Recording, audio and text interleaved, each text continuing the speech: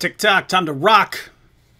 Good evening, good afternoon, good morning to everyone who's watching all around the world. I'm your friendly neighborhood philosopher, David Wood. And with me now is the famous Brother Rachid. Brother Rachid would actually, he would be on my Mount Rushmore. He would be on my, he would be on, if I got to make a Mount Rushmore of the great apologists against Islam, Brother Rachid would be one of the four on that mount. Hey Rachid, how you doing? I'm good. I'm good. Thank you so much. Thank you for having me. Mm-hmm. And since this, I mean, I'm assuming a ton of most of the people here are. We have Christians. We have lots of Christians here. We also have lots of Muslims. We have lots of atheists. We have Hindus. But basically, the people here are interested a lot in the topics we deal with, and one of the main topics we will deal with is Islam. So I'm assuming that a good number of the people here are already familiar with you, and of course, you notified people as well, so they know you. My tribe. Yeah, your tribe. But for those who might not know you, why don't you go ahead and give a little background as to your background, and then before we get into our topic. Yes, my name is Rachid. I was born and raised in Morocco as a Muslim. Then I came to the Lord through TWR, through a radio program. And then I did correspondence courses for 4 years. And after that, it was a long journey until I started in 2006 broadcasting on TV and doing apologetics about Islam since 2006 until now, and still going. Well, that's a brief summary. That's awesome, and it's good to have you on here because you may be familiar with this, but a lot of Muslims, they tell everyone to convert and to believe in Islam, but as soon as you start pointing out problems with Islam, they say, "Oh, but it only works in Arabic." Yes. You guys can't understand it because it only works in Arabic. Well, guys, go ahead and try that now. Go ahead and try that now because Brother Rachid is on. All right. Well, why don't you before you actually get into your presentation, why don't you just give people an idea of what we're talking about and what we're going to be talking about and why it's important. It is important. We are going to talk about the biography of Muhammad. The oldest biography of Muhammad we have is according to a guy named Ibn Ishaq, Muhammad Ibn Ishaq. So that's the oldest biography we have. Mm-hmm. When we were Muslims, that's where we get all of our information about Muhammad, because the Quran doesn't talk about the biography of Muhammad, doesn't give us any clue who was Muhammad, who was his dad, who was his mom, no details about him. Just 4 times was mentioned Muhammad, that's all. So if we need to know anything about Muhammad, we go to the biography of Ibn Ishaq. So it is very important. And we actually took everything in that biography for granted. And then when I started studying it, I found out there are striking similarities between the biography of Muhammad and the Gospels, and this is what we are going to discuss tonight. And I just want everyone to realize how big a problem history is going to turn out to be for Muslims here, because naturally, just like Brother Rachid just pointed out, when I started studying Islam, this was where I wanted to go, right? I wanted to know, what are your earliest sources, right? That's the natural inclination. I don't want something that comes from 200, 300, 400 years afterwards. I want the earliest, and so I looked up what's the earliest biographical source on Muhammad, and it's the life of Muhammad. It's right here. So Ibn Ishaq, it's Ibn Ishaq. So started reading that, and then I would find some really embarrassing material in here, and I would bring it to my friend Nabil, because he was the reason I was studying any of this in the first place. And I would go to Nabil and I would say, "Oh my goodness, look at what this says. You got this story of the satanic verses right here." And I would start pointing out all this stuff. And that's when Nabil told me, well, no, you should only go to later Muslim sources like Sahih al-Bukhari and Sahih Muslim. Only come to me me with that material. So I started. That's why I bought Sahih Bukhari and Sahih Muslim and started going through those. And then I was coming to Nabil with that material. And finally he said, well, since hadiths can be fabricated, only come to me with material from the Quran. And so I'm just even back then I noticed it, Brother Rachid, that if they tell me that their earliest source can't be trusted, and they're telling me I can't even bring stuff from the later sources because there are all these fabricated hadiths, and then you read about people like Bukhari who had to go through literally hundreds of thousands of narrations to get to those ones that he considered most reliable, and then Muslims attack those and say don't believe those. They're basically telling me that the early centuries of Islam, the early Muslim community, were the biggest bunch of liars and fabricators the world has ever seen. And then they're telling me to trust in the man who produced this community, to tell that I'm supposed to trust that community, what they say about Muhammad. And you guys are the ones telling me I can't trust any of these people. Now all of that comes from what Muslims have said, but you're going to argue that we actually can't trust our earliest source? Yes, actually we can't trust it. We can't trust the biography of Muhammad according to Ibn Ishaq for several reasons, and I will go through them right now. All right. So, all right. My first, yeah. Oh, I just wanted to tell everyone you're going to put a PowerPoint up, right? Yes, okay. Here it is. All right, one second so I can get you full screen. I will get myself out of this, and ladies and gentlemen, I will just let Brother Rachid go through his presentation. If anything isn't clear for some reason, then I might jump in for a comment or a question or something like that. Other than that, the show is yours, Brother Rachid.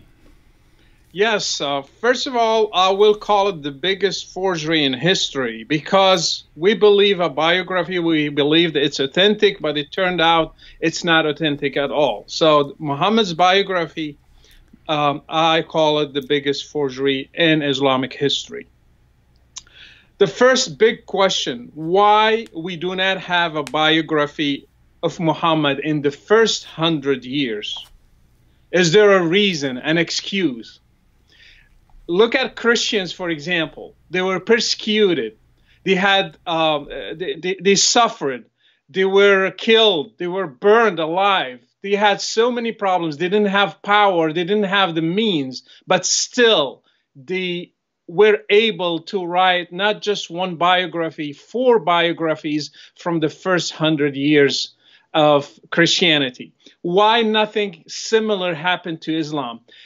Islam, they had the power, they were the rulers, they had the money, they had the writers, they had everything, but still they didn't produce a simple biography of Muhammad in the first 100 years. So that leaves us with a big question. Is there a reason to doubt?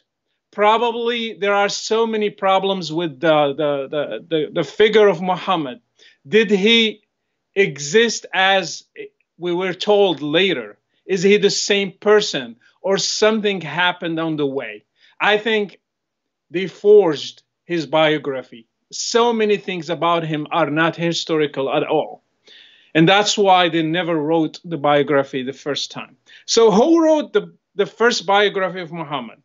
His name is Muhammad, the same name as Muhammad. He lived from 699 to 769.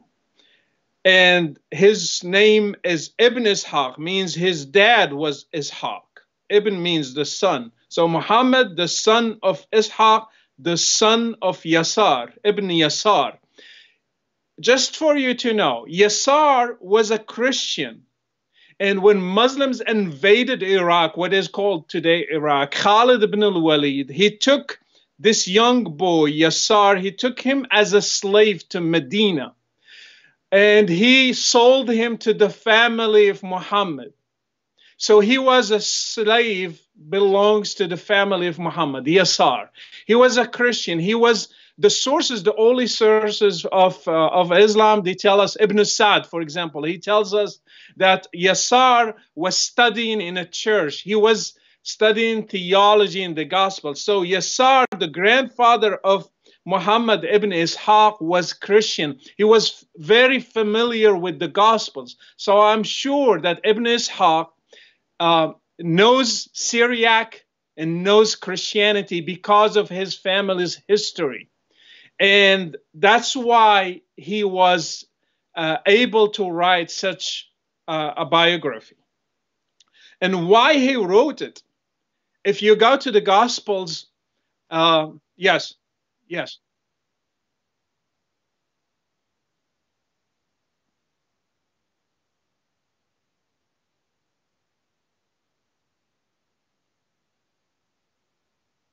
yes, yes, yes,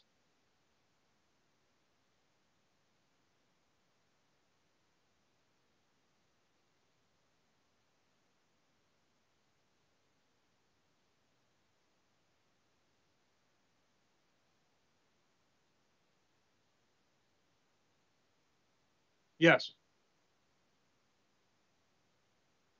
yes, yes,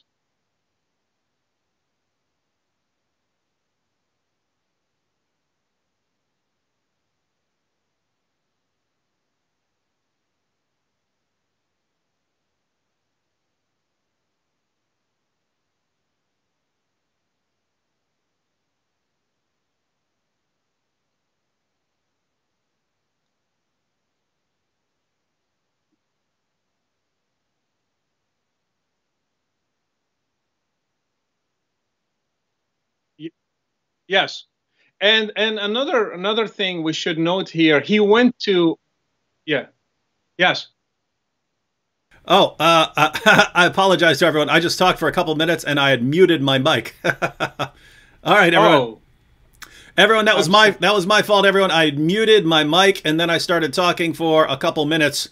I started talking for a couple minutes. Rachid could hear me talking, but you guys couldn't hear me talking. So he could hear me through Skype, but you guys couldn't hear. Anyway, sorry about that. Anyway, what I was saying was I was talking to Karm because Karm said in my book, it said Muhammad died in 632. I was pointing out that Muhammad on the slide here is not Muhammad the prophet. This is Muhammad ibn Ishaq, right? The author yes, of the Sirat Rasul Allah. So, so yeah, we're not talking about the Prophet Muhammad right now. Muhammad ibn Ishaq wrote the biography of the Prophet Muhammad, and Rachid here has on the slide, he just breaks it down into Muhammad. So his first name is Muhammad. He's called Ibn Ishaq, which just means son of Ishaq. So that's his that Ishaq is his father, and then his grandfather was a Christian slave, and so Brother Rachid is pointing out that that Ibn Ishaq, who wrote this biography, would have been familiar with Christianity because he comes from a Christian family. So I'm assuming, I do not know Rashid's presentation. I haven't seen it before, but I'm assuming that that is going to be very important for what's coming up. yes. It's very important because he knows the Gospels. He knows Syriac. He's very familiar with Christian literature. And he knows the biography of Jesus Christ, which is in the Gospels. Ibn Ishaq went to what is called now today Baghdad, went from Medina to Iraq. I'm sorry. He went to what we call today Iraq. And he wrote the biography of Muhammad in Iraq, in the town of his grandfather, Yasar. So he went there. And why he wrote the biography of Muhammad? If you read the Gospels, you don't find anybody paying the writers to write a biography. They were not paid to do it. They did it because they loved Jesus Christ. They loved their master. And they wanted to write down everything he said, everything he did, and tell everybody else about it. But for Muslims, the reason why Ibn Ishaq wrote this, because the Caliph, Abu Ja'far al-Mansur, ordered him to do it. He gave him an order and he paid him as well. So he was paid, ordered by the Caliph to do it.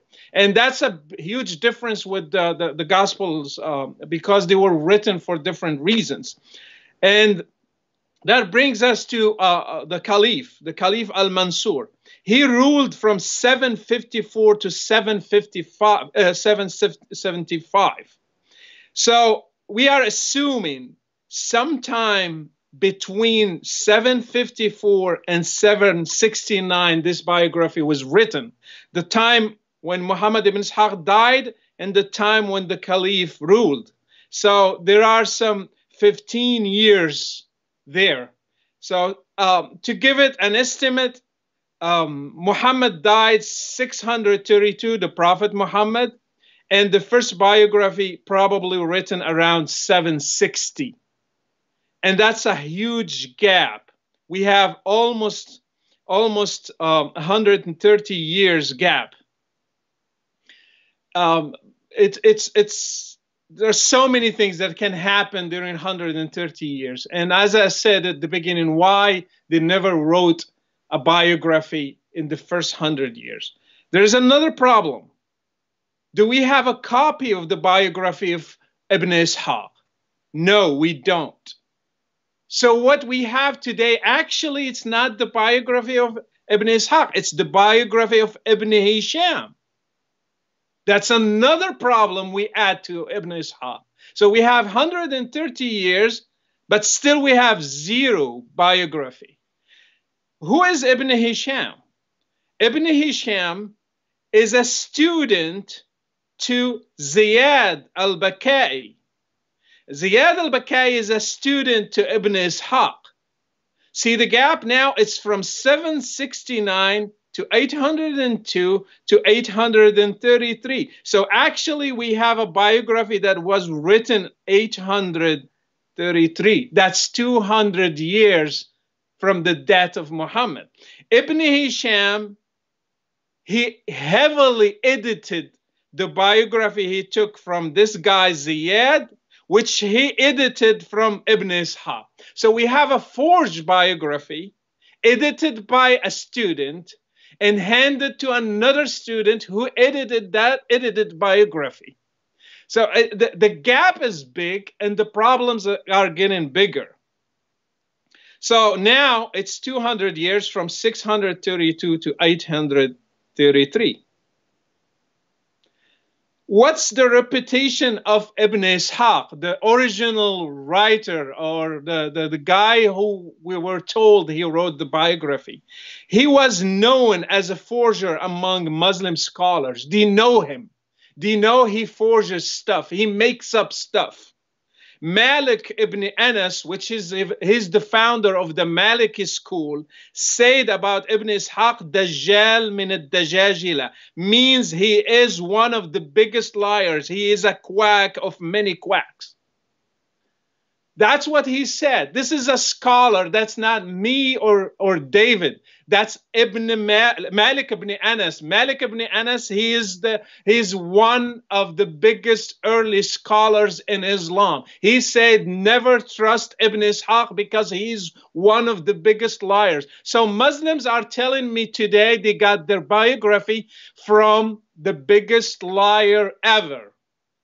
Not trusted by al-Bukhari or by Ahmad. They didn't trust him. So that's why we don't find his hadiths in Sahih al-Bukhari or in Musnad Ahmad, because they don't trust him. They don't rely on him. But still, we have his biography until today.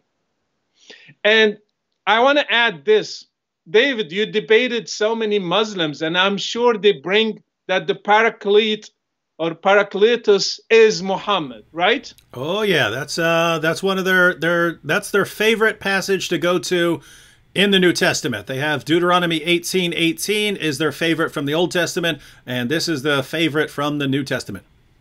The first guy who forged this argument is Ibn Ishaq. He is the one who came up with this idea because he tried to forge everything in the Gospels and make it look like it is about Muhammad, not about Jesus. So he is the first one who made this argument. And since then, nothing changed. The dad repeated the same thing. Zakir Naik repeats the same thing even until today. They're not creative. They just repeat what Ibn Ishaq said for 1,300 years.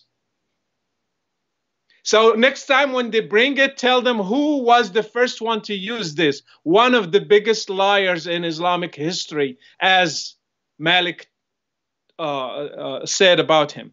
So now we go back to the Gospels and Muhammad's biography according to Ibn Hisham, who took it from Ziyad, who took it from Ibn Ishaq, which was 200 years later, from the time when Muhammad died. The first thing that Ibn Ishaq started the biography with is the genealogy. Does that ring a bell for you, David? He started by Ibn, son of that, son of that, son of that, son of that, to go up. Yeah, sounds like a gospel. Exactly. So why would Ibn Ishaq start with the genealogy? Because he was copying from the Gospels. He was looking at a model. So if you were in the 7th century or the 8th century and you want to write a biography, what is the best source to go to? What is the most available biography around you? If you are in a Christian environment in what is called today Iraq, it was Christian, almost 100% Christian. Mm-hmm. So he looks at the Gospels and he knows Syriac. So he started imitating everything in the Gospels. So he started with the genealogy to prove that Muhammad is the son of Ishmael, to bring him to Abraham, to find a legitimacy. So he forged, the first thing he forged is the genealogy of Muhammad. And let's look at some striking similarities. The biography of Muhammad starts with the genealogy. The Gospels, especially Luke and Matthew, they start with the genealogy.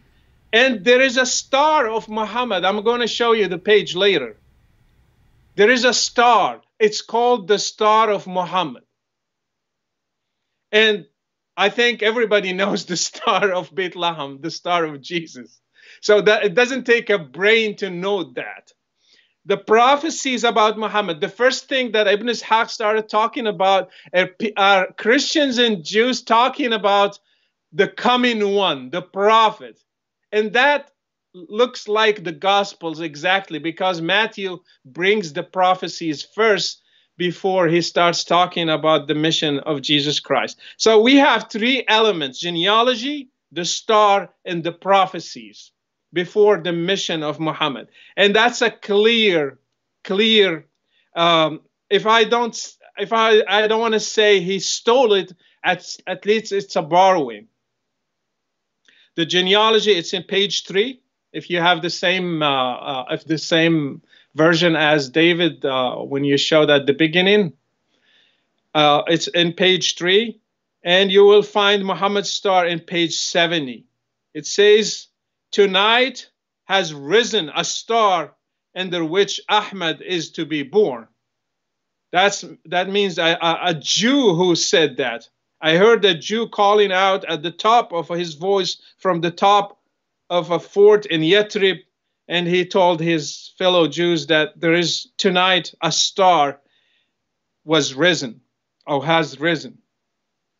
The prophecies, we can find them in different pages, but especially page 79, the story of Bahira.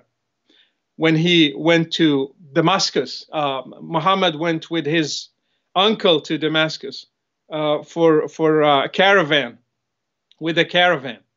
And also Bahira saw his description in the Christian books. That's what the biography says, that this Christian monk found the signs of Muhammad in Christian books. So always Ibn Ishaq is trying to find something in Christian books to say it is about Muhammad. Means he was looking into the Gospels.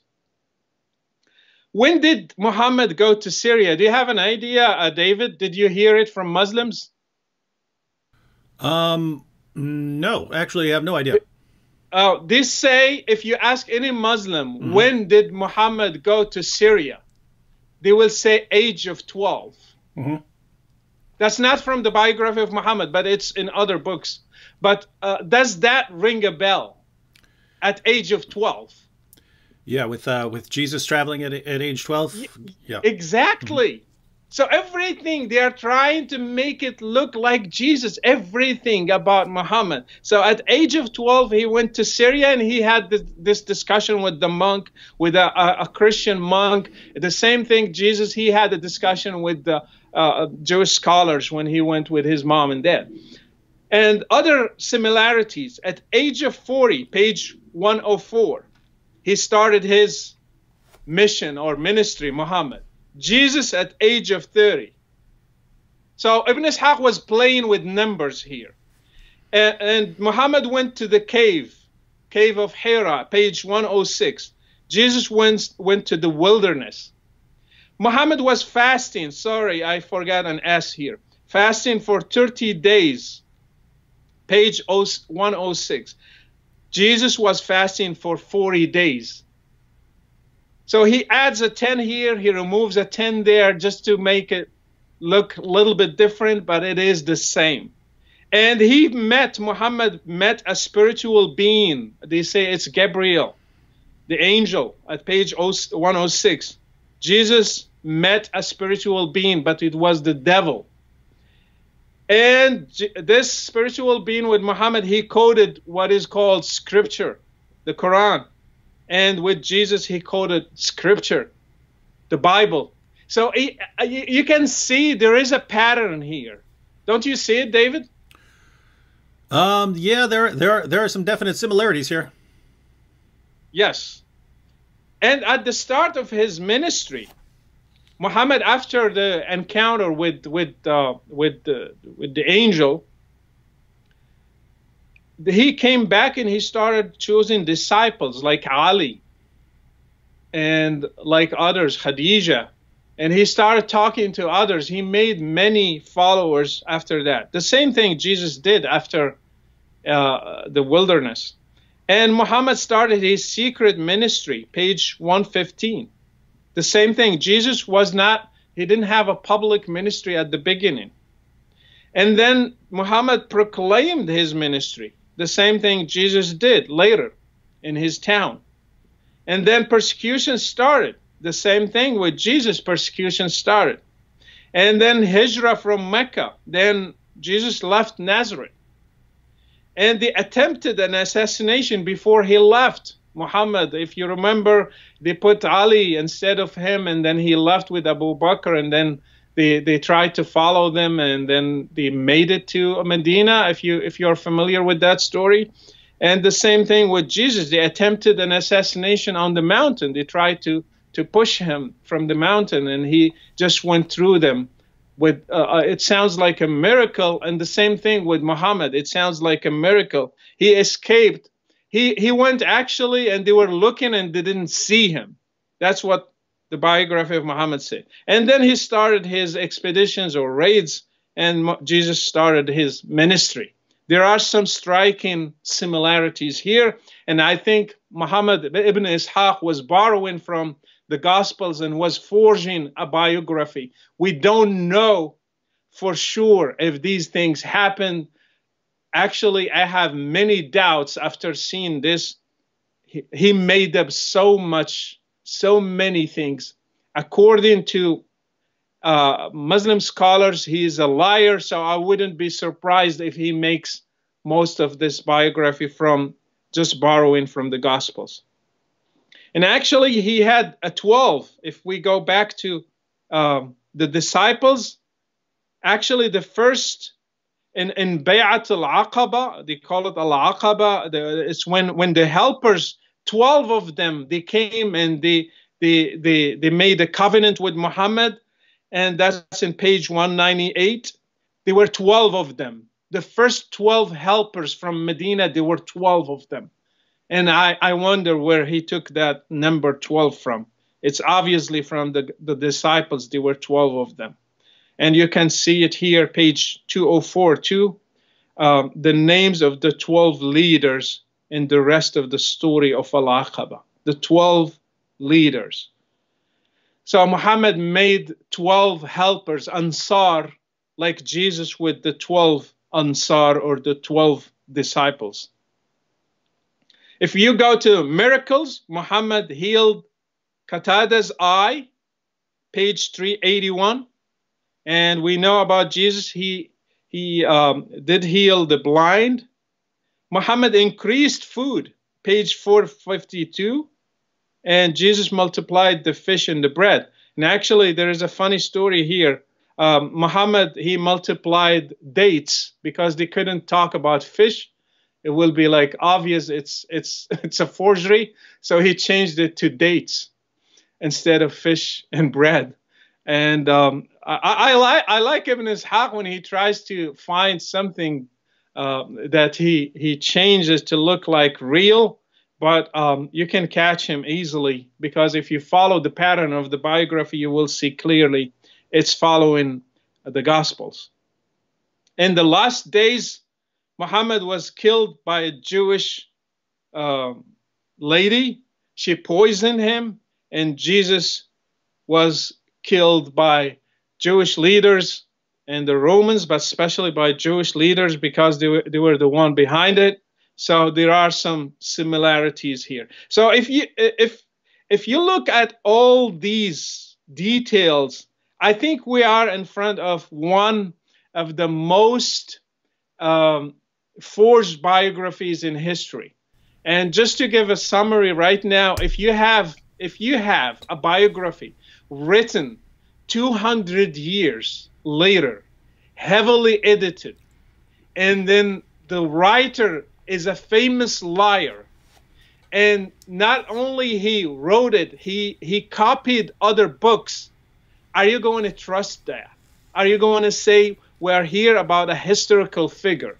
So many things about Muhammad are not historical at all, especially the miracles. If we know that the Quran denied miracles for Muhammad, I'm going to read from chapter 17, verse 59. Nothing has prevented us from sending signs except that former people denied them. So the Quran says there are no miracles for Muhammad because previous people, they didn't believe when we sent miracles to them. That's what the Quran says. And you find Ibn Ishaq filling his biography with hundreds of miracles to Muhammad, just because he saw the Gospels are full of miracles. And then he realized it will look really weak if Muhammad didn't have miracles. If we go back to the name Muhammad itself, I have doubts about the name itself. Muhammad is not a name, actually. It's a description. It's the glorified one. So he was trying to glorify Muhammad as Jesus. If we go back to Muslim sources, you will find his name was Qutum when he was born. Qutum, not Muhammad. So when you name him the glorified one, the praised one, Muhammad is the praised one. The praised one is Jesus, not Muhammad. So everything about Muhammad was made to look like Jesus. He's the last one. He's the Omega. He's the Omega, and we know Jesus is the Omega, not Muhammad. So he's the last prophet, and he made Jesus look like the Baptist to him. He announced the coming of Ahmad. He announced the coming of the one. Actually, in Islam, we name people Mustafa. Mustafa means the chosen one. And we believe that Muhammad his name was Mustafa, actually, was the chosen one. And the chosen one is the Messiah, is the Christ, the chosen one, the anointed one. He was chosen to save his people, not Muhammad. So when you say he's the chosen one, he's the last one, and Jesus was like the Baptist to him, then you are just forging a biography and making everything about Muhammad look like Jesus. You don't have an authentic person. You don't have a person to present here. You have an imitation. It's like the Chinese products. When the US makes something, the Chinese just try to look at it and make something that looks like it, but it's cheap. It breaks easily. So Ibn Ishaq, he tried to make a figure that looks like Jesus, but it is cheap. It's made in China. It breaks when you look at it very closely. So Muhammad, there are so many things about him are fake if you look at it. We don't know actually how much was fake and how much was real. Is it 90%? Is it 80%? Is it 70%? We don't know. We just know that Ibn Ishaq was forging a biography. He was the biggest liar you can have in Islam. Even Muslim scholars didn't trust him, and still we take the biography of Muhammad from him. So I'll leave it to you, Dave, so you can start asking some questions. We can go deeper a little bit here. Yeah, this is a tricky one. So I just want to break down basically two views of Ibn Ishaq. And so one will be the sort of traditional view, and then this with the modified view, because my position is going to be, which we have no way of telling what's going on in the early history of Islam, because everyone's accusing everyone of lying. Everyone's inventing stories. Even Muslims today are telling us all these guys are lying, and they tell us to go to much later people instead of the earliest people, because the earliest people are liars. Well, if the earliest historians are liars, how are the later people learning more and more as they go on about Muhammad if they're not fabricating things? But here's what you have. Here's what you have, ladies and gentlemen. So let me give you the traditional view of basically those of us who deal with Islam, the traditional view of Ibn Ishaq. Ibn Ishaq writes a biography, and makes perfect sense that later Hadith scholars are going to attack him and call him a liar, because there were these two competing schools of thought on history. You had your Hadith guys and you had your Sirah guys, and they eventually were in conflict, and the Hadith scholars were trying to consolidate power around themselves and say that their method was the only correct method. And so they basically would start throwing all the Sirah guys under the bus. So that was one issue. The other issue was certain doctrines that were not around at the time of Ibn Ishaq were around at the time of later Hadith guys. And so some of this material was very embarrassing, like Brother Rachid talked about Ibn Hisham giving us an edited version of Ibn Ishaq. One of the things he took out, for instance, was the story of the satanic verses. Ibn Hisham, I mean, he even says it. He even says we have to take out some of the stuff that Ibn Ishaq is talking about because it's embarrassing. So he took out the story of the satanic verses, even though we know it was actually in there. So one of the things that happens is by the time you get to people like Bukhari and Muslim and so on, they regard lots of stories as false because they're so embarrassing, and they've all started deleting the embarrassing history about Muhammad. And so what do you do if you got a guy a century earlier and he's reporting it? Well, you just start calling, we'll start calling him a liar. So that would be one view of Ibn Ishaq. The people are accusing him, are insulting him, accusing him of lying because he has all this embarrassing material, and they're trying to set up a rival methodology and say that their method of history is the only way of doing things. Therefore, other people are all just liars. So that's one view. But notice, whatever view you take, you've got some problems here. So think about this view. All right, think about this view, because you can be looking at those parallels and you might be thinking, oh, I'm not sure about that. Maybe there just were these similarities. But think about this. On the issue of miracles, we know, according to the Quran, as Brother Rachid mentioned, that Muhammad performed no miracles. He was challenged over and over and over again like a beating drum throughout the Quran by unbelievers. This is in the Quran. Perform a miracle. Come on, why can't you perform a miracle like the earlier prophets? Why do you not have any miracles? And Muhammad over and over again, I'm just a warner, I'm just a warner, I'm just a warner, I'm just a warner. My only miracle is the Quran. Suddenly you go to these later Muslim sources. And they're filled with all of these miracle claims. Now, it's obvious that Muslims along the way, they invent these miracle stories, but think about that, right? So if Muslims are inventing the miracle stories, why are they inventing the miracle stories? They're inventing the miracle stories to make Muhammad seem more like people like Jesus who performed miracles. So it's clear. So it's one, no matter what your view is, it's indisputable that the early Muslim community is inventing things about Muhammad to make him sound like earlier people who could do things that Muhammad couldn't. So the question is, as Rachid pointed out, to what extent are they doing this, right? I mean, Muslims will tell us that they're inventing, that people were lying about things like the satanic verses. That makes no sense. Why would they make something up that's embarrassing to them? So that doesn't make any sense. It makes sense that Muslims would invent a lot of stories to make Muhammad look better. But now the question becomes, how much were they inventing? We know they're inventing some things. We know they're inventing miracle stories. Yeah. So how much is it? And Rachid, I just want to point out, see, like, I don't believe that, I don't believe there's any way Muslims were inventing things like, you know, like like Muhammad and the satanic verses. I take that as very, very strong, historically based on the principle of embarrassment, that people tend not to invent things that are embarrassing. And we know that was embarrassing because they keep changing the story as time goes on. But notice what you have here. You've got the material that we know was invented by later Muslims to make Muhammad sound more like Jesus, like the miracles. But then Muslims are telling us that all these other stories, even embarrassing stories, those are fabrications. And so once again, what we get back to is the early Muslim historians were the biggest bunch of liars the world has ever seen. It is kind of a position of, we don't know. We don't know. Is it 90%? Is it 80%? Is it 70%? Is it 60%? Gosh, it's basically Muslims.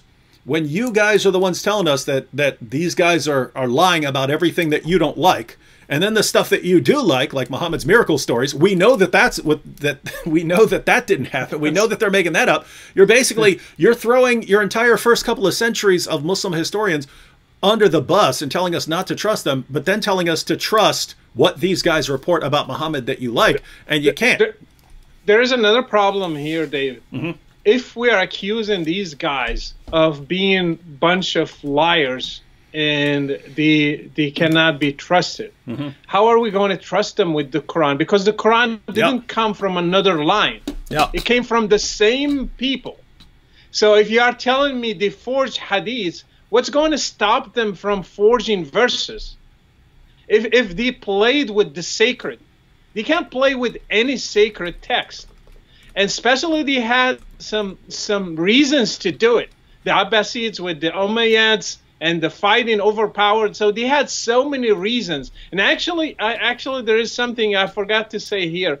Ibn Hisham, he removed something because it's going to be offensive to the Abbasids. Mm-hmm. He removed the fact that Abbas, their grandfather, he was one of the Quraysh people against Muhammad in Badr. So Ibn Hisham, he removed that thing because it will offend the ruling party, the ruling family. So hang on. So it's not just hey, this material makes our prophet look bad, like with the satanic verses, right? We can't have our prophet delivering revelations from the devil. You're also saying it's purely political motivations as well. My leaders right now won't like this, so I need to change the story so I don't hurt the feelings of my leaders. Yes, exactly. So when you have something like that, how are you going to trust them? What if we had some verses that are going to offend the Umayyads or the Abbasids? Probably they removed them. Probably they changed them. So we have nothing to trust here. We have no solid ground. Mm-hmm. Yeah, that's Muslims. It looks bad. Again, this comes from you guys, right? You guys are the ones saying, oh, don't trust this guy. And pretty much anyone we go to, we find all kinds of people. We find all kinds of people telling us not to trust those guys. I mean, you know, this is on a big scale, because any Sunni source we quote, Shias will tell us, no, those guys were all liars. Right? Any Shia source we quote, Sunnis will tell us, no, those guys are all liars. And then within those communities, they'll be attacking each other. No, this guy had the wrong methodology. He's a liar. No, he said something embarrassing. He's a liar. And they're all calling each other liars. And so no matter where we go to learn about your prophet, we have an endless array of devout Muslims saying, you cannot trust this man. He is a horrible, horrible liar and a deceiver, which means that we just have nowhere to go. Where can we go in Islam to learn about Muhammad where we are not going to be told by tons of Muslims, you can't trust him, he's a horrible liar? Where are we going? No, and people of Quran only, they have a bigger problem, because if you rely on the Quran only, there are some verses you have no way to know the meaning except through the biography and the hadith. I can interpret them in any way or shape or form if you remove the background, if you remove the hadith and the seerah. There are some words in Arabic that you will not understand at all, even for a person like me, who's the Arabic language is my first language, and still I cannot understand them because you need a commentary or a biography or the hadith to explain what happened there. And another problem, more than 80% of Islam comes from the hadith, not from the Quran. So if you rely on the Quran, there are no 5 prayers. How are you going to pray? Who told you there are 5?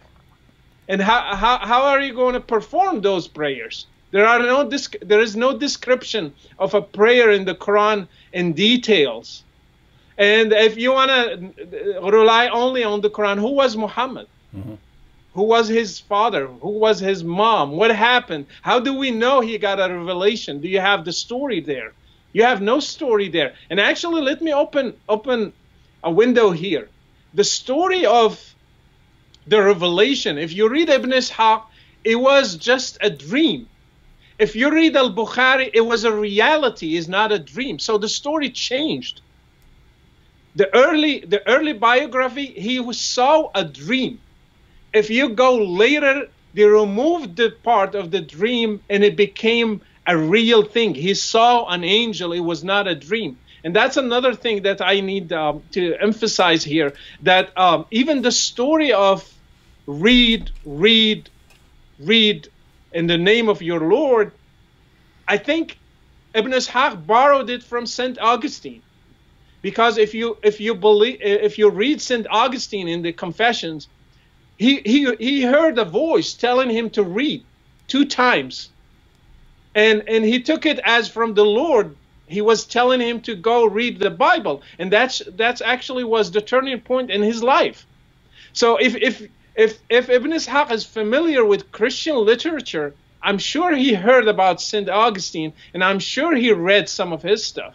So probably he borrowed that story and he made it about Muhammad. The Quran doesn't tell us how Muhammad got the revelation. So along that point, along those points right there, that Ibn Ishaq came from a Christian family that would have been familiar with Christian sources, Christian stories, Yes.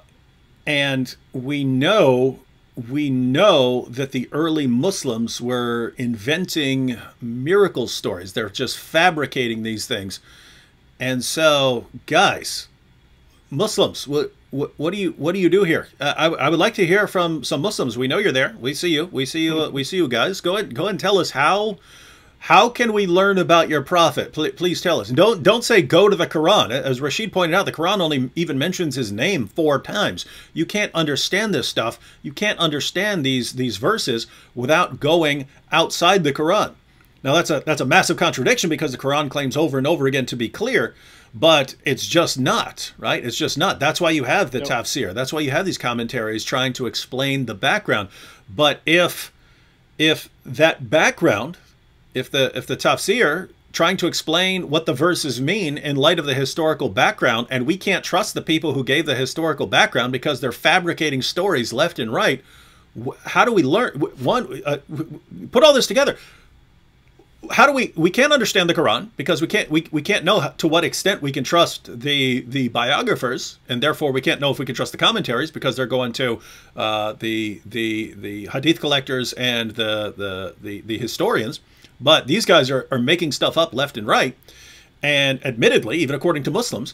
So we can't, if we can't understand what the Quran, you got 2 problems with the Quran. One, if we can't understand what the Quran means without the historical background, and we can't actually know the historical background because your guys are a bunch of liars, that's a problem. 2, how do we, if we don't know the real historical background of Muhammad, how do we know whether we should trust him, trust his revelations, trust him as a true prophet, and take the Quran seriously if we can't know anything about him because the people who are recording his history are making things up left and right? you've got a big mess on your hands, and you're just telling us, no, ignore all of that, just ignore all of that, and just believe in him anyway. And all I can say is no. Yep. Yeah. How do we know that Muhammad had a wife named Aisha? Yep. You don't read it in the Quran. Mm-hmm. How do you know who's Zayd, who is mentioned in the Quran, and what mm-hmm. happened to him, and why that verse is there, mm-hmm. and how do we know that his wife was Zainab? We have no way to say. So I'm just giving examples that mm-hmm. the story or the verses are really ambiguous. You cannot tell the meaning unless you read the biography. Mm-hmm. And I had a question here from Alejandro's, who said, what do the satanic verses say? The satanic verses, Alejandro, I have actually got it right around here somewhere. We have about 50 sources that have been translated into English on the satanic verses. Shahab Ahmed, before he died, the book came out afterwards, but he had assembled 50 sources on the satanic verses. But the earlier versions of the story basically say that Muhammad was longing for a revelation that would help his people come to Islam. So he's upset that his people weren't coming to Islam. So he's longing for a revelation, and then he starts receiving Quran verses. But then Satan sneaks in there, and he receives these verses saying that Muslims can pray to 3 pagan goddesses, Alat, Aluz, and Manat, and that they're basically like these. You can think of them as like bird goddesses who can carry your prayers up to Allah. So you can they're intercessors. You talk to them, and then they will carry your prayers to Allah. So it's okay to pray to them because, you know, Allah is still the main God. So Muhammad received these revelations. He delivered them to his followers. He bowed down in honor of them. His followers bowed down, but then the pagans saw this. The pagans saw this, and they bowed down too. They bowed down because Muhammad had honored their pagan goddesses and shown support for them. Anyway, Muhammad comes back a little later. This is according to the story. Muhammad comes back a little later and says, sorry, the devil made me do it.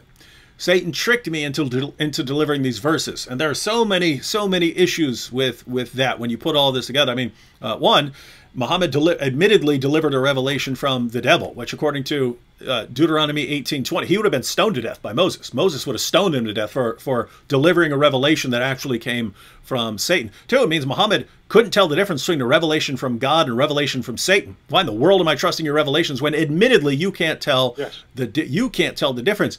So you got all these problems. Third, it just shatters the idea that no one can make something like the Quran. Satan gave verses. The Muslim community couldn't tell the difference. They didn't say, "Oh, that's different from the Quran. The Quran is so eloquent, but Satan's verses are much worse." So it destroys the idea that no one can come up with something like verses of the Quran. So you just end up with so many problems here. And in addition to all of this, you have the historical problems where Muslims start trying to weed this story and many other stories out of their sources because it's so embarrassing and humiliating, which is why it's just hard to trust these guys. And so this is one big, massive mess here. I mean, we can quote your sources, and we will quote your sources. We'll keep quoting your sources to show you that you got some really weird stuff in your sources, but it is hard to take all this stuff seriously. Yes. All right. So I guess we anything else you want to go into before we start taking some questions here? Well, I mean, I just want somebody to start thinking. I used to believe this stuff. I used to take this biography seriously. I used to trust it with all my heart. And when you start studying and using your logic, I mean, come on.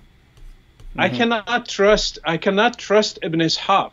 And how I'm going to trust these guys with my life, with my eternity?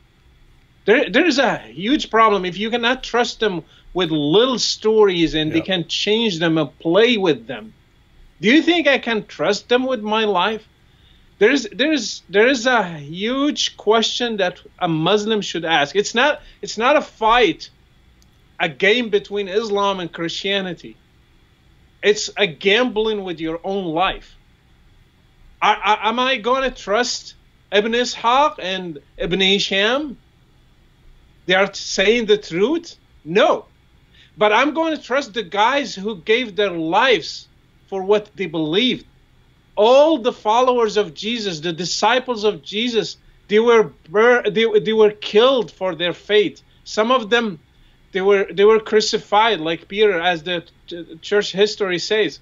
So all of them except John, they gave a price for their faith.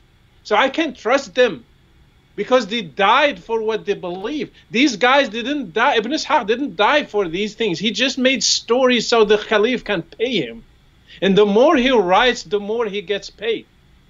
He didn't have if he had a faith behind it, why Muslims waited for all these years to write the biography of Muhammad? That's the question you should ask.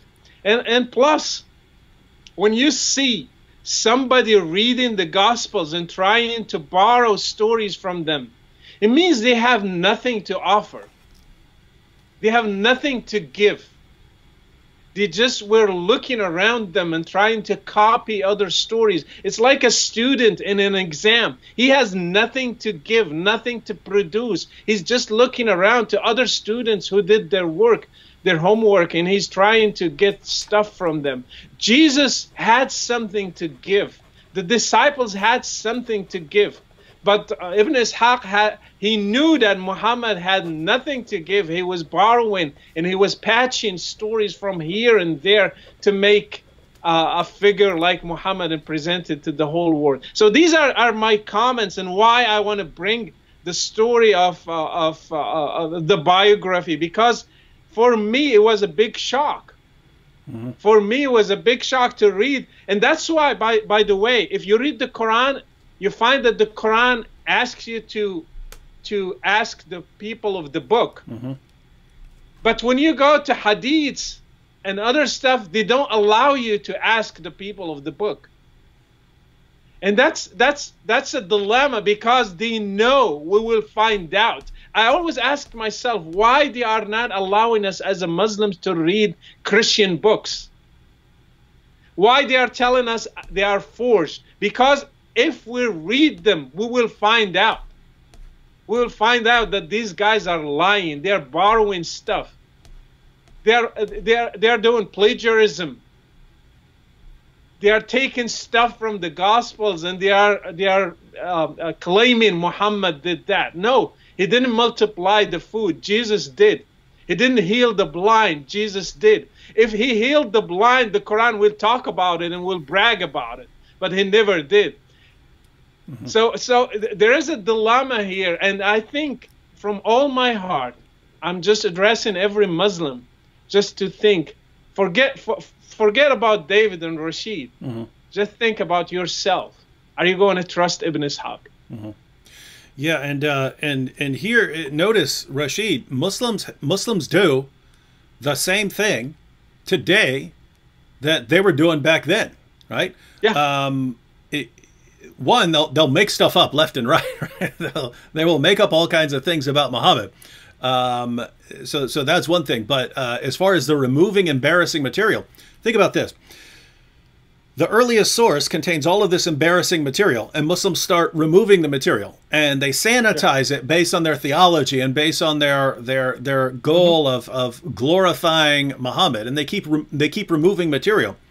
Well, here we are, 14 centuries after Muhammad, and we have the sources like Bukhari and Muslim that have already supposedly been sanitized. In other words, the Muslim community over 2 centuries had removed the most embarrassing stuff, and they got to the material that they thought was most reliable. They got to the material they thought was best. Again, Bukhari went through, according to him, hundreds of thousands of stories to get to the best stuff about Muhammad. And then we give this material to Muslims today and say, look at all the horrible things your prophet did. And they start, no, he didn't do that. No, he didn't do that. No, he didn't do that. Yeah. These guys, someone must have made those things up too. So it's just, I mean, here's the problem. There's nowhere we can go to learn about Muhammad, apparently. But Muslims have this idea of Muhammad in their head as this great, wonderful man. Muslims, where are you getting that idea from? Where are you getting, you know where you're getting it from? You got it from your imam. You got it from your parents. You got it from the Muslim community. You did not get that from anything remotely resembling a historical examination of Muhammad. And if you wanted to do a historical examination of Muhammad, you have to go to those sources. And if you go to those sources, your conclusions are Muhammad was one of the weirdest, creepiest, most perverted people ever, or those sources are all lying, in which case I have nowhere to go, and all I can do is just go with what my imam told me that goes against all evidence ever. This is what an amazing religion. This is the religion that we're all supposed to convert to. This is a religion that you condemn Rachid for leaving. Well, I mean, the first thing you look at you look into, if somebody is asking me to convert to any religion, the first thing I look into is the character of the leader, the founder of this religion. And if you are telling me to convert to Islam, I need to know who is Muhammad, because I'm going to trust him with my life. And if I want to read about Muhammad, where should I go to? To Ibn Ishaq. If I find out that Ibn Ishaq is lying and forging, and Ibn Hisham did the same thing to this biography, so you are telling me to trust a Muhammad that I don't know? I have no clue about him except some stories that could be fake. I don't know, 90%, 80%, 70%. I have no trust in these sources. So don't ask me to follow a leader that I know nothing about, and the things that I know about, I'm not sure of them. Yeah, and here's what's amazing is this complete reversal of how history works when you're dealing with Islam and Muslims, because Muslims, actual historians, if they read your sources, and they say, what are the things in your sources that we can trust most as historians? What are the things that what are the things that we should trust most?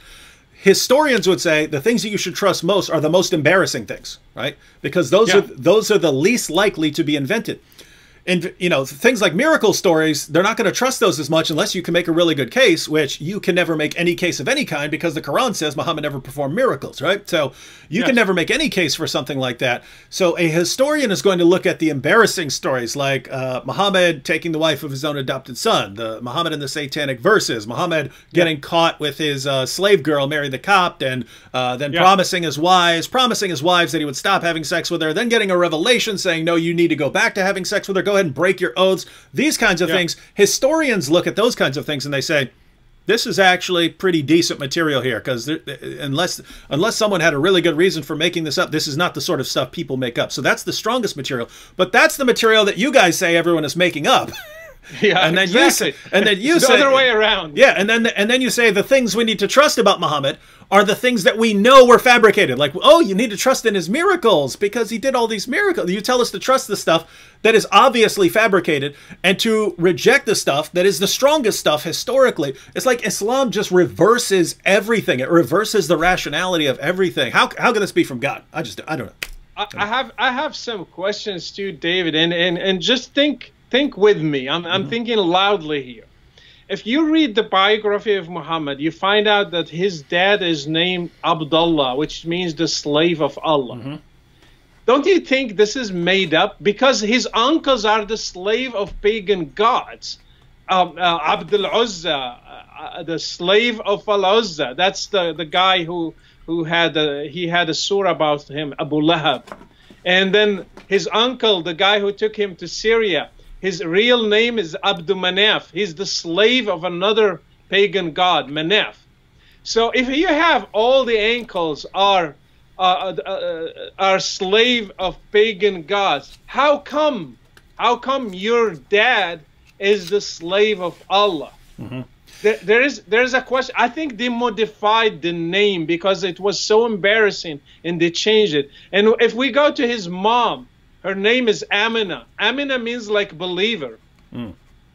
So how come so you're trying to make his mom a believer and his dad is the slave of Allah? And those names you don't. There are so many questions about these names. I think everything about Muhammad was they tried to forge it and make it look good. And as you said, until today they are trying to edit. Until today, they are trying to modify. And I think they will keep editing and modifying until we have no record of anything historical about Muhammad. We have a, let's see, quick question here from Tyler. Tyler says, former Muslim here, can you ask how Waraka ibn Nawfal fits into this picture? When he died, revelation stopped. Did Muhammad get more stories from him also? So basically, what are your thoughts on Waraka? Do you think that was actually historical? Do you think Muhammad, if it was historical, do you think Muhammad, that's where Muhammad got, it sounds like he's asking, is that where Muhammad got some of the stories from the Quran from, if he knew a Christian? Well, I mean, first of all, we have to deal with everything with some doubts here, because I cannot trust the biography 100%. But as David said, there are some principles when you come to biographies like this. The embarrassing stuff should be trusted first, and then we investigate the rest. Let's try to do it here.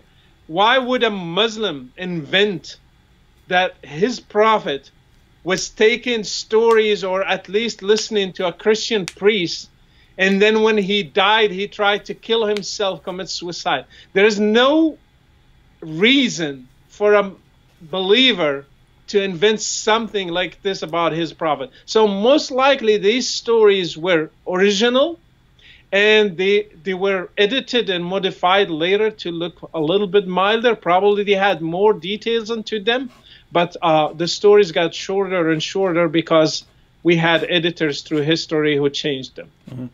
Yeah, and going back to the names, like why Muhammad's dad is named Abdullah.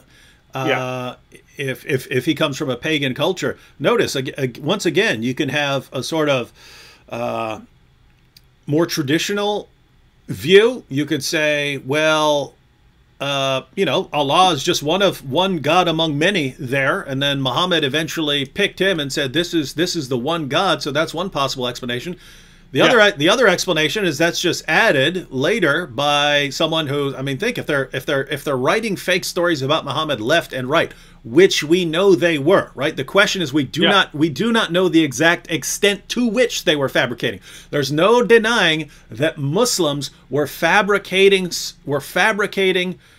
stories about Muhammad. They were cooking up stories about Muhammad like they were cooking up falafel, right? I mean, they're just cooking them up, baking them out. Yeah.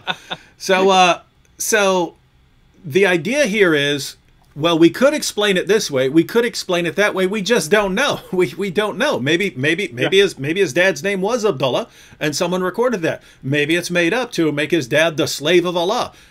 We just don't know, because according to what Muslims are telling us, these were the biggest bunch of liars the world had ever seen.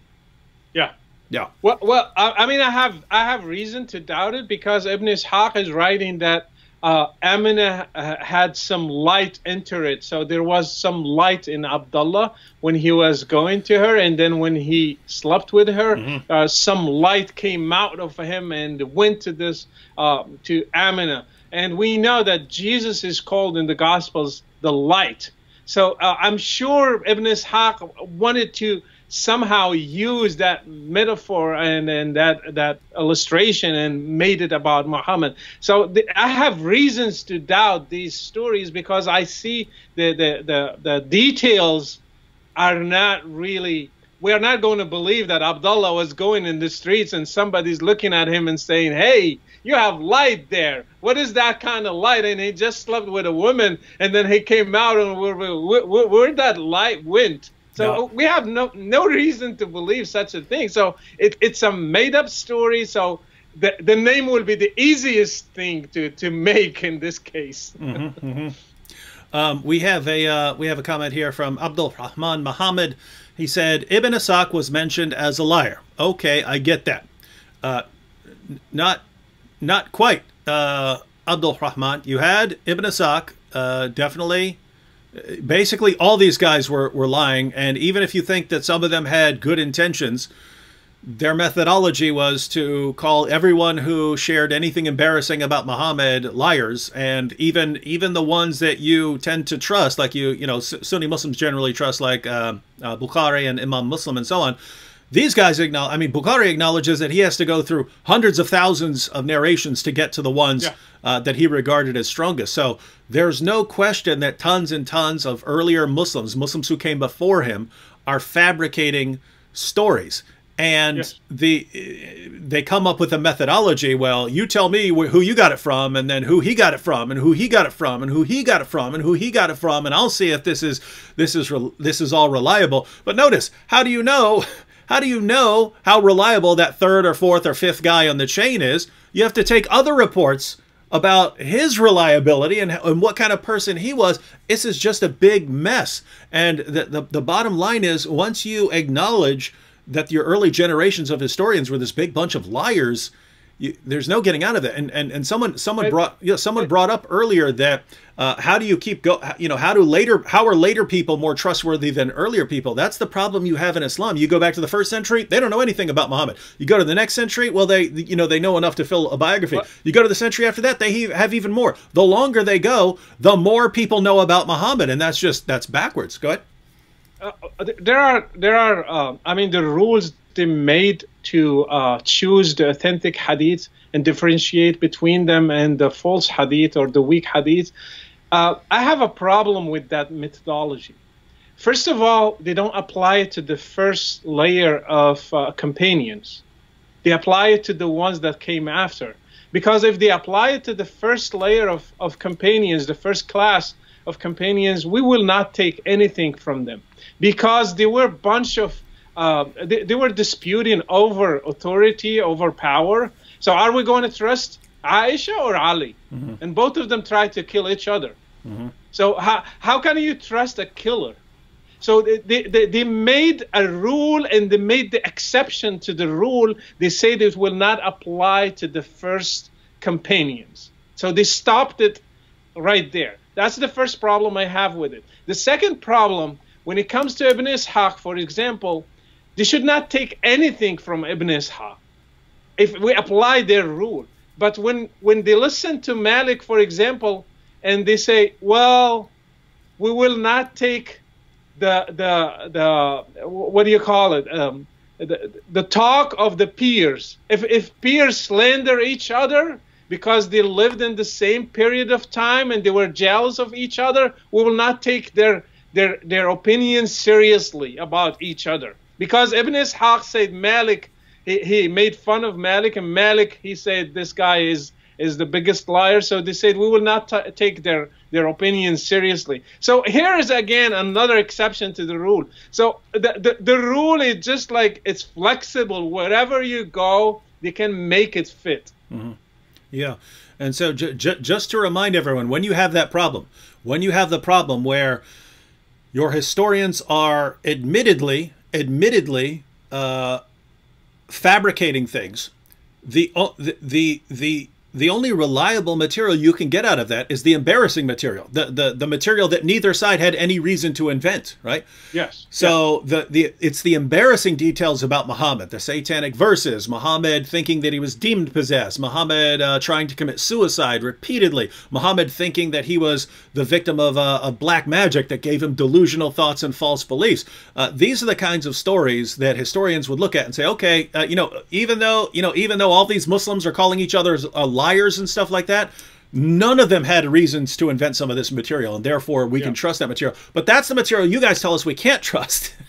We can't trust, which means we can't trust anything, and yet you're telling us to believe in your prophet. I just want to say, Abdul Rahman here said, he said, to say Muhammad, peace be upon him, biography is cheap, cannot be. I don't know what you mean by that, but you said, he, peace be upon him, change the world for the better. Abdul Rahman, please give us some ways, give us a list of ways that Muhammad changed the world for the better, because I can't think of one. But maybe you could share one, and I'll be happy to take a look at it. How did he change the world of Bani Qurayza? How they became better? By not existing? How did he change the world of Safiya?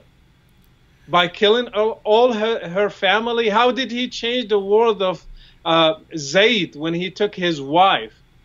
Do you think that's better for Zayd? How did he change the world for us today? By followers like Bin Laden and like Zawahiri and like al-Baghdadi and like all these guys? Tell me one thing that he changed the world better into. Even among his first followers, how did he change the world there when Ali is trying to fight with Aisha and Ali is trying to fight with Muawiyah, and so thousands of people got killed in their fights? How did he change the world for them? How did he change the world for Egypt when they invaded them and took their girls as slaves and took their land and took their possessions? How did he change the world for my people, the Berbers in North Africa, when he invaded them? He took 120,000. The Muslims, when they invaded North Africa, they took 120,000 of Berber girls. How did he change the world for Berber people? For the Kurds, when he invaded Syria, when he invaded what we call today Iraq, how did he change the world for those guys? Yeah, and you know, you could go down the line. I mean, all the people who've studies show, and I'll be posting some material on this in the very near future. You look at any studies of the places in the world where women have it worse, right? Where the worst places in the world, the worst places in the world to be a woman in terms of the the view of women, the negative view of women. You always get 11 out of 12 of the worst countries are Muslim majority countries, or 18 out of 20, or 19 out of 20. You always get that. So this is Muhammad's impact. I would agree with you, and don't go even far. How about people like me who left Islam? How did he change the world for them? I mean, where in the world now they kill apostates? Is it in the US and the UK and Australia and Belgium and in Canada, or in Muslim countries?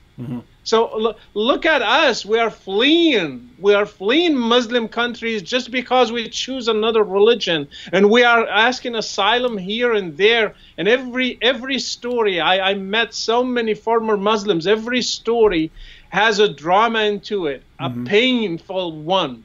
A painful story. So how did he change the world for us? Tanvir here has a we're happy to get back to Abdul Rahman. By the way, Rachid, this is kind of funny because yesterday this kept happening. I was live with Sam Shamoon, and Muslims kept wanting, we would just bring something up, we would just mention something, and then they would challenge us on it, even though that wasn't what we were going to talk about. We would say, okay, before we get to our topic, let's go ahead and address this. So what would happen is we would just mention Aisha or something like that, and Muslims would say, oh, well, prove this about it. And okay, we start pulling up the sources and stuff, and then we say something else, and they say, oh, well, try proving that. And it got to the point where after this happened over and over and over again, Sam says something about Muhammad, and I say, now, Muslims, I understand right now that you want to say he's lying. I understand that right now. Everything inside of you is saying, I never heard this from my leaders who always lie to us. Therefore, Sam must be lying. But think, that's just happened over and over and over and over and over again. You just keep thinking that we're lying, and then as soon as you say we're liars, then we pull out all your sources, and we were not going to talk about that. We weren't going to talk about Aisha being prepubescent. We weren't going to talk about that. You made us talk about that, right? Yeah. So think twice, and then all of a sudden they got quiet, and they would not challenge Sam on that issue. But I think we got a similar situation here where Abdul Rahman is going to say, "Oh, Muhammad changed the world," and he's just going to get eaten alive. He changed the world, but to worse. Yeah. And so, yeah, Abdul Rahman, think about what you say, because you've got Rachid right here, and he might want to point out some problems with it. Tanvir here says, here I have a question. You say that both Muhammad and Jesus have similarities in biography. If someone say that both are messengers of God, so must have some similarities, I think it goes to prove. So I think he's saying that the similarities between Jesus and Muhammad actually prove that they're both messengers, rather than proving that there was some copying going on. What are your thoughts on that? I've got some thoughts on it as well. I mean, look at it this way. If there is a writer, he knows David, and then I asked him, or like a friend of mine, he said, "Can you write us a biography of Rachid?" And he started saying, "Well, Rachid is an American, and he has this, he has white skin, and he has blue eyes, and he has this," and he started looking at everything about David and mentioning it about Rachid. We are not from the same source. It's just one guy is forging a biography of another guy and just copying from the first one. You have to prove that Muhammad really performed miracles, for example, because the Quran contradicts you. So the only explanation here is that Ibn Ishaq forged these things.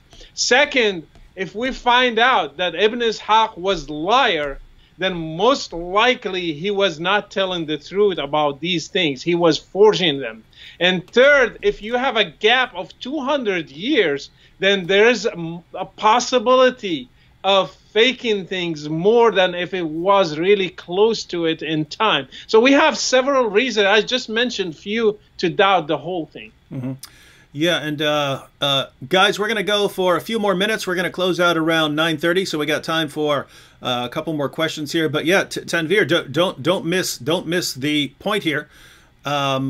We know for a fact that the early Muslims were inventing stories about Muhammad to try to make him sound like he was more like one of the biblical prophets or more like Jesus. We know that. That is an indisputable fact. You can even see, you can see where this starts in the Quran over and over and over again. The non-Muslims were challenging him. You're saying Muhammad's in the same line with these guys. Where are his miracles? Why isn't he performing miracles? And Allah, all Allah does is make excuses for why Muhammad can't perform miracles. And Allah's his ultimate point is, well, Muhammad brought the Quran. That's all he really needs. And yet we go to the later sources and they're filled with Muhammad performing all of these amazing miracles. He just lived this amazing, miraculous life. Well, okay, it's clear that was such an embarrassing issue for them that they're making all this stuff up to make him sound like he's more in line with the people we read about in the Bible. What Rachid was pointing out is, once you understand that they are doing that, once you know that they're doing that, the question is just how much are they doing that? And so he points out a bunch of similarities between Ibn Ishaq's biography of Muhammad, the earliest biography we have. We know that Ibn Ishaq is familiar with Christian sources. One, he talks about, he quotes the Gospel of John trying to defend Muhammad. He also comes from a Christian family, so he knows about the Gospel. Is he actually trying deliberately to make Muhammad sound more like Jesus? We know he's doing that with the miracles. We know that. So the question is, how much is he doing that? And the problem you have is we don't know.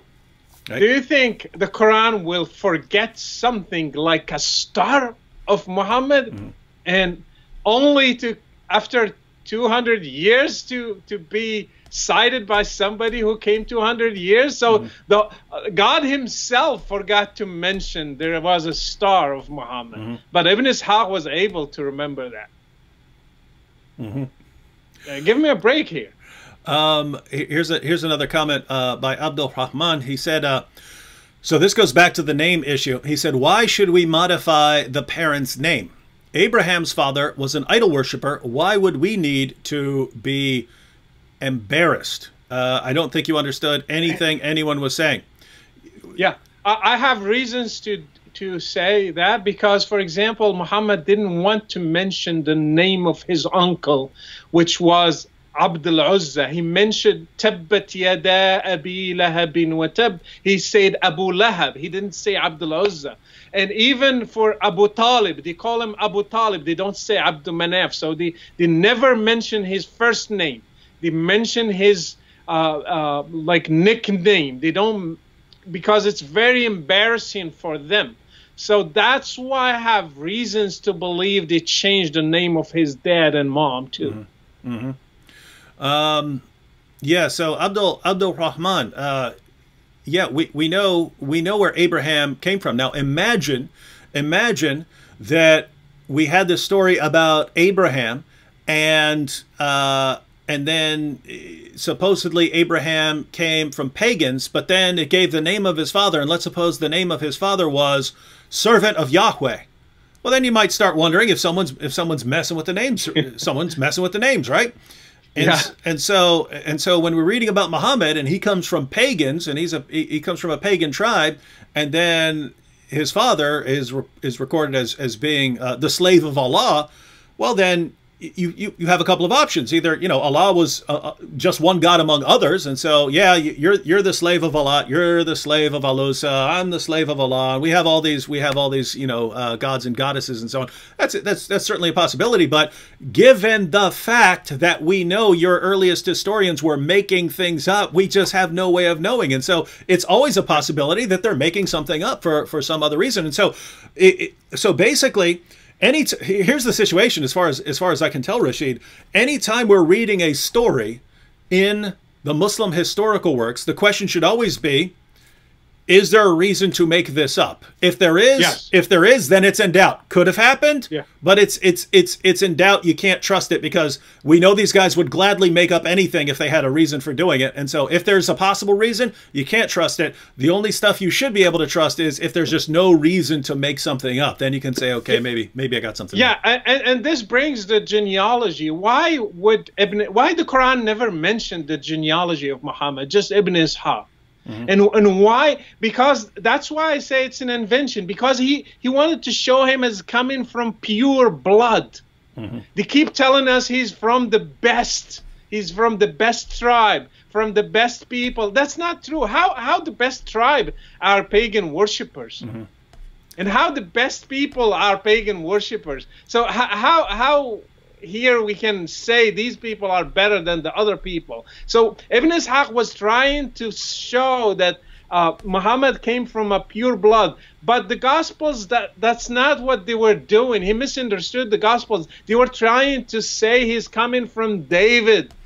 There's a lineage here that goes to the prophecies about him coming from the line of David. It's not about being from a pure blood. So he misunderstood things, and he applied to Muhammad, and we ended up with this forged biography. Mm-hmm. Nazareth Emmanuel said, I am Christian, but I grew up among Muslim communities reading Quran to understand its sayings and which God they were worshiping, but I have found it senseless and unattractive to read it. Yeah, this would be a good issue for you to comment on, Rachid, because, you know, Muslims tell us that the Quran is the most amazing book ever. It's the most amazing book ever. In fact, the Quran's main argument for how you can know that it's the Word of God is that no one can write something like it. It's just so wonderfully written. The Quran is the worst. I can say that, in my view, the Quran is the worst book I have ever read. And I'm not just saying that because I disagree with it, right? I read books by atheists, right? I read books by atheists. Yeah. I read the hadiths, and sometimes the hadiths are very, very interesting. They contain interesting material. The Quran is the most boring, worst book I've ever read. It's horrible. I mean, I think Rachid, there's at least one of the most famous atheist critics of Islam in the 20th century was named Antony Flew. And so, yeah, he passed away, and he became some sort of theist shortly before he died. But he was asked, after he became a theist, after he started to believe in God, he was asked, do you think you'll ever actually join a specific religion like Christianity or Islam?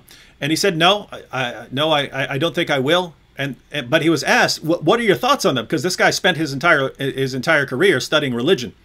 And he said, well, he drew three differences between Christianity and Islam. He said, one, the Apostle Paul was a brilliant scholar who spoke multiple languages and could hold his own against, the philosophers of his time. He said he had a first-rate philosophical mind. And he basically says Muhammad is the opposite, right? He's a 7th century illiterate caravan robber, apparently. So he draws that comparison. Then he compared the Bible and the Quran.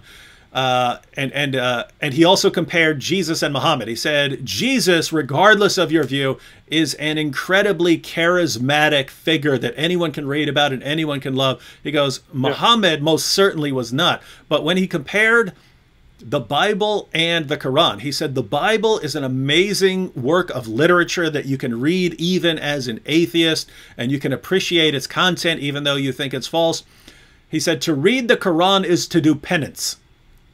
You guys know what penance? Exactly. You know what penance is, guys? That's where you punish. That's where you punish yourself for your sins. So this is Anthony Flew, who's not a Christian. Who's not a Christian. He wasn't a Muslim, but he's comparing them, and he says to read the Quran is to do penance. That's what I feel like. That like I have to actually psych myself up to read it because it's so horrible. But Rachid, what the Muslims will tell me when I say something like that is it's because you're not reading it in Arabic. If you were reading it in Arabic, you would see how amazing it is and how it could only come from God. Now, Rachid, the reason I have a question here is these same Muslims who tell me, this is the evidence for Islam. They're the same people who tell me the Quran has been perfectly preserved, even though they're lying about that. They're the same people that say the Quran contains all these scientific miracles, even though the Quran's a scientific disaster. They're the same people who tell me Muhammad's the greatest man who ever lived, even though he did some of the worst things anyone could ever do. In other words, I have no trust in them because, like their early historians, they just make stuff up left and right to support their prophet. But you can read the Quran in Arabic, so tell us all, do you agree do you agree with Muslims that it's a wonderful, amazing book, or is it I can't believe that it's as bad as it sounds in English. So where is it? Is it somewhere in between? I think Christopher Hitchens said if the Quran was the word of God, it was dictated in a bad day. So it's really a penance. It is really painful to read it because so much repetition, no coherence in subjects, jumps from Moses to Abraham to Jesus to Muhammad to the pagans so you see no consistency, nothing, no logic, and sometimes the logic is very, very awkward. And some arguments that are presented there, they are fallacies actually. They are not arguments. You will be like, God himself is making this mistake. And when you read it, you will be like, that's enough. I cannot. I'm a good reader. I like to read in Arabic, and I'm a writer in Arabic. And I like to read so many books in Arabic until today. But I don't enjoy at all reading the Quran. And actually the Quran itself says in chapter 4, verse 140, and he says to the early Muslim believers, he said, and it has already come down to you in the book that when you hear the verses of Allah, means the Quran, they are denied and ridiculed. So do not sit with them until they enter to another conversation. Means that the Quran itself admits it was ridiculed by the Arabs. They made fun of it. And the Quran tells the Muslims, do not sit with them until they change the topic. That is correct. So apparently doesn't get much better. And Rachid, one time I had this long drive ahead of me and I had the Quran on CD, but it's like the professional reciters. Yeah. And I thought, you know what? I got a couple hours to drive. Why don't I listen to this the entire time and actually see how good it is? I got this worst splitting headache of my entire life after driving for a while, listening to the Quran being recited. Anyway, interesting stuff. Johnson George here just asked, Brother David, where can I buy the History of Muhammad? You should be able to still get it on Amazon, at least in a used form. If not, it's available online. You can get it in PDF. So if you type in Ibn Ishaq, Life of Muhammad, it'll come up. You can get it in PDF form. All right, let's. I'm just going to read out the super chats real quick, and then we'll go ahead and close out. And you can give any final thoughts, final words. Sure. Apple Goo said, "Good morning, everyone." I'm guessing you are in a different part of the world. Apple Goo, Odisho, and Cheryl R in super chat and with super sticker. Philippians 2:10 said a bunch of stuff in Arabic that I can't read. George Bond said, such a long time since I've seen Brother Rachid. God bless you. Thank you. Paul Bishop said, God bless you too. Paul Bishop said, David and Brother Rachid, we pray for your ministry and keeping you well. God bless. Thank you. Lisa Look with the super sticker. Andrew Tam said, any thoughts about J. Smith's historical research that the origins of Islam and the character of Muhammad were post-7th century redactions? And so there were other people in the chat bringing up Dan Gibson's view. So what's your view, Rachid, on how much of this is? I'm not a revisionist, so I'm not really. I have some reservations about Dan Gibson's work. Petra, that Mecca was in Petra, not there. So I will present, and actually I interviewed him, and I have something coming up that I will present. It will be in English and have subtitles in Arabic, so you will hear my whole view about it. Yeah, and my view is I'm withholding judgment until I see some additional research, because you have the details about the mosques, and they're not pointing in the right way, and they're pointing somewhere else. And I've seen Muslim responses saying no, they're not pointing toward Petra, and it's not pointing there, and so on. And so basically, I'm giving the benefit of the doubt until I actually say, okay, here is exactly where the mosque is facing. Show me the exact direction it's facing, and then yeah. Now notice we don't just jump on whatever is critical of Islam. If I'm going to use an argument, I want to see it. I want to see it thoroughly defended. And finally, two more. Dion says, "May God bless you both, David and Rachid." And Eric Brown said, Here is an obituary for the Quran. Cause of death was repeated flogging to vital areas with facts and logic. Died on 4/27/2020, 9:30 p.m. So, Rachid, after your presentation, Eric Brown wrote an obituary for the Quran. That's a good one. All right, so Rachid, I guess we should go ahead and close out now. And any final thoughts for anyone on anything? Floor is yours. Oh, all right. I just want to say thank you, David, for having me, and thank you for everyone who is following this chat. And I just want you to think, when I got out of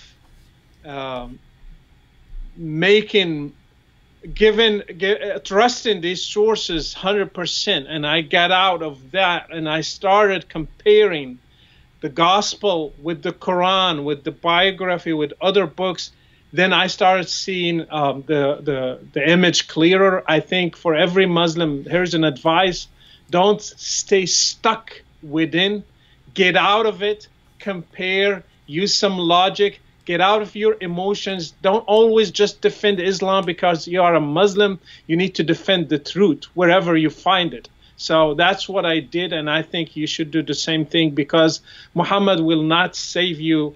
It's knowing the truth. The truth will set you free. Mm-hmm. Amen. And one last comment, because it's actually relevant. iPhone 3G said, don't forget that Hafs was also considered a big liar. That's true. So and Abu Huraira as well. Yeah. So Muslims, if you don't realize how hilarious this is, basically what you have throughout your history is there are always Muslims who are calling some other Muslims liars, right? So they're all. It doesn't matter who you go to. There are other Muslims who call him liar, and so whenever we quote anything that's embarrassing. Whenever we quote something that's embarrassing, Muslims find some Muslim who called him a liar and say, you see, you have to reject everything he says, right?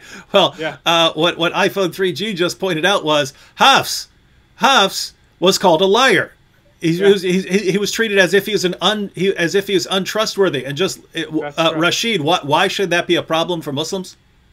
Because Hafs is one of the guys we got the Quran through them, and we read the Quran actually today with the Riwayat Hafs, which is the transmission through Hafs. Mm-hmm. That's how we read it. So how can we trust a liar? And I heard the funniest thing I read he's not trusted in the Hadith, and he's trusted in the Quran. Yeah, that's what they say, right? So he's a liar. He's a liar when it comes to Hadith, but not with this transmission of the Quran. It's like somebody you say he's not trusted with money, but he's trusted with gold. Yeah. Funny stuff. All right, well, tons of people said thank you, and thank you, David and Rachid. Murban said, does Rachid have YouTube?